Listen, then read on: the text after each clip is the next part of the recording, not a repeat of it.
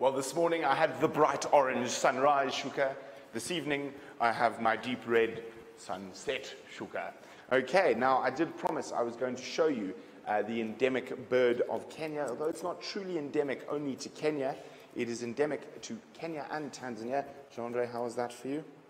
It is called the Scops owl. So there are quite a few different variations of Scops owls through Africa. The most variant happen to be in the rainforests.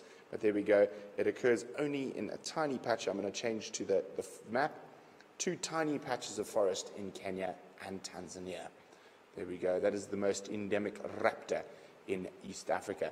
Now, tomorrow, so no one gets confused, we are going back to normal drive times that you are used to at Djuma, because the show will be coming out at Djuma, while us here in the Mara do what we do in the Mara, where Shukas stay up all night and such.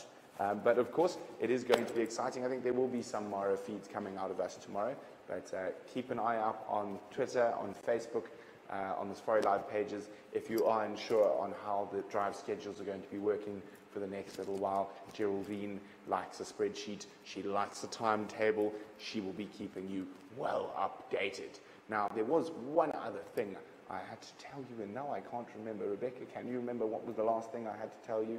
I think it might be nothing from Rebecca. I think it might have been in my head. Yes, it was in my head. It was, unfortunately, we just didn't quite get the time to go into Maasai culture. So I'm going to tell you a little Maasai folklore. I'm still quite puzzled by it, trying to work out the meaning of it. It's called the elephant and the hare.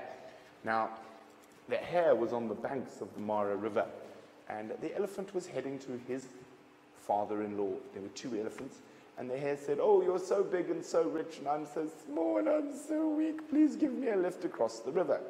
The elephant was feeling quite giving, so it said, "Sure, little hare." Picked it up, popped it on its back. Now, on the elephant's back was a gift of honey for his father-in-law. And the hare, on crossing the river, could not help himself and scoffed all the honey. And then he said, "Oh, Mr. Elephant, give me some stones so I can throw them at the birds to protect your honey." So the elephant said, "Oh, you're such a kind little hare. Here are the stones." The hare then put the stones in the basket that was carrying the honey, and the elephant went off to visit the father-in-law. Now, on arriving, they noticed that the hare had eaten all the honey, so they charged back towards the river to take their vengeance. The hare saw them coming and ducked into a hole. Elephant immediately put his trunk into the hole and tried to grab the hare and caught the hare by the leg. The hare laughed and said, "Ha ha, you've got a root." So the elephant let go of the hare and grabbed a root, and then the hare screamed, "You're killing me, you're breaking me." And the elephant then tried to tug on the root, but it was from a great big tree and couldn't succeed.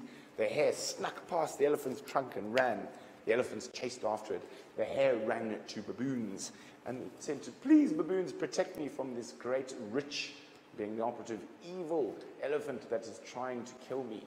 The baboons promised that they would.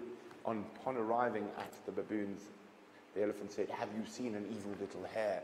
The baboon said, "Well, we will only tell you if you give us a cup of blood." The elephant agreed. The baboons shot an arrow, which is how the Maasai extract the blood from a cow to drink, into the elephant's neck and started pouring blood into a gourd. However, there was a hole at the bottom, and the elephants started feeling a little lightheaded. They said, "Surely you have enough blood by now." And the baboon said, "No, look, are you weak? Are you scared? Can you not fill a tiny gourd?" And the elephant eventually bled to death, and the hare never had to worry about the elephant again. Now, as I said, I still can't make out the meaning of that story, but I am doing quite a lot more research into Maasai folklore and culture. So I hope you enjoyed that little Maasai story, but we're going to say goodbye. Remember to keep an eye on the Facebook page and Twitter for drive times, as it can be a little bit confusing while we're operating in 2 different time zones. But across to Jamie, who's apparently competing with my fashion for the evening.